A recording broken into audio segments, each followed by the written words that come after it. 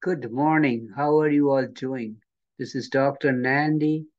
I'm back again. Today we are going to talk about a GRE Quant problem, word problem solved all for you.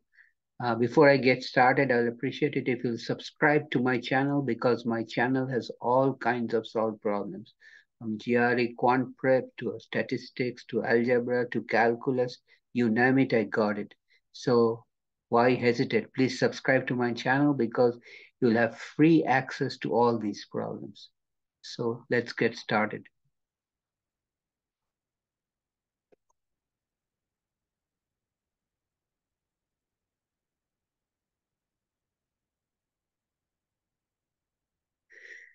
It takes Carla 3 hours to drive to her brother's place at an average speed of 50 miles per hour. If she takes the same route home, but her average speed is 60 miles per hour, what is the time in hours that it takes for her to drive home? Okay. So, solution. Carla drives to her brother's place for 3 hours at 50 miles per hour.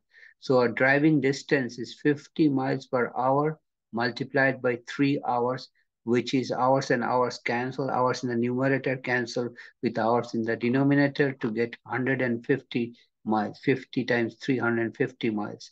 Now, during the return trip, our average speed is 60 miles per hour. So our time taken during the return trip will be 150 miles divided by 60 miles per hour or equal to 150 over 60 hour, which is 15 over 6 or 2.5 hours, 2 hours and 30 minutes. So the correct answer is option C.